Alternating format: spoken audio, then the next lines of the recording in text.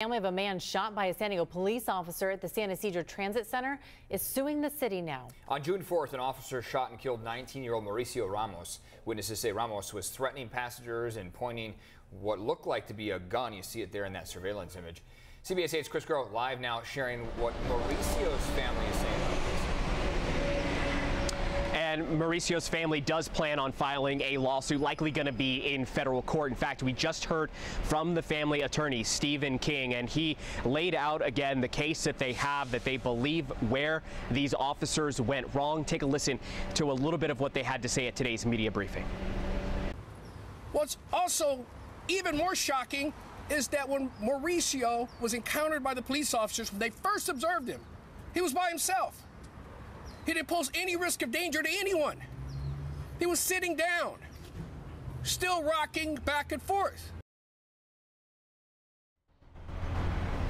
And so that's going to likely be a big part of this case right here. We just got our hand on the claims that are going to be filed as well here too. And in, again, this legal document, you see that they, again, specifically list specific documents, policies, and procedures that the San Diego Police Department have for the handling of citizens in distress with mental health issues. Now, we also heard from Mauricio's mother, who says that Mauricio did suffer from mental illness, that he had a long documented history of mental illness. And again, also from Mr. King, the attorney there, heard that in that video you see him rocking back and forth. They also claim that the officers rushed into action with their weapons, that there was only 6 seconds that went by before officers fired their weapons, and they do believe that the incident could have been de-escalated had officers actually not rushed into that trolley car. Now, of course, what we know from the San Diego Police Department side is that they responded after calls came in of a man that turned out to be Mauricio, armed and acting erratically.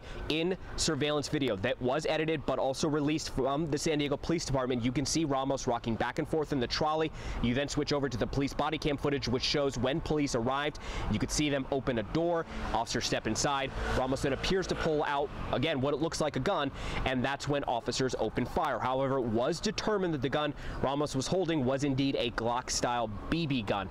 SDPD did release photos again along with that surveillance video and the edited body cam footage that shows that BB gun at the scene. It does not have an orange tip or other bright colors, which are often used to signal when a gun is a BB variety, is a non-lethal weapon or an airsoft gun, something of that effect. Now, we did reach out to the San Diego Police Department about the media briefing, about the planning of the lawsuit. We were told that they do not comment on pending litigation. Now, as far as the officer-involved shooting investigation, that is still underway right now. That is actually being handled by the San Diego County Sheriff's Department, which is law enforcement protocol here with the San Diego Police Department. That is an arrangement that they have. And for now, again, we're going to wait to see what happens next here as the court case, we get forward here to potentially a court case.